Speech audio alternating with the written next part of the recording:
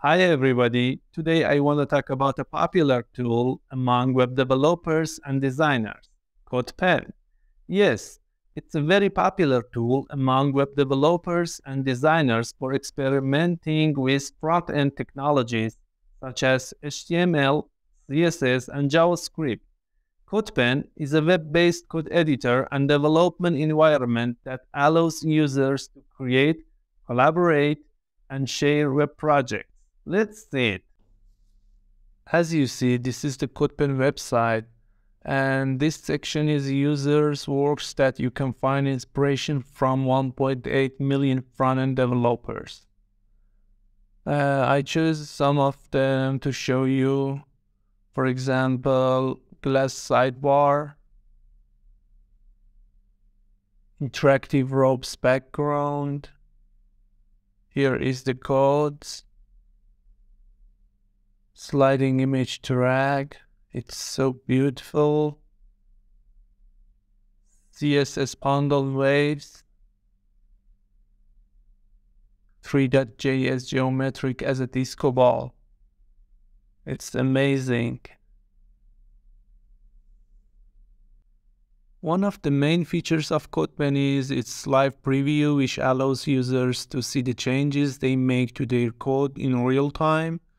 This allows developers and designers to quickly test and iterate on their projects without the need for a separate preview window. CodePen also has a library of rebuilt components and templates that users can access and use in their projects. This can be a great way for users to quickly get started on a project or to learn about new technologies, React, Vue, Tailwind, Explorer topics, yes, UC frameworks, libraries, UI patterns. That's so good.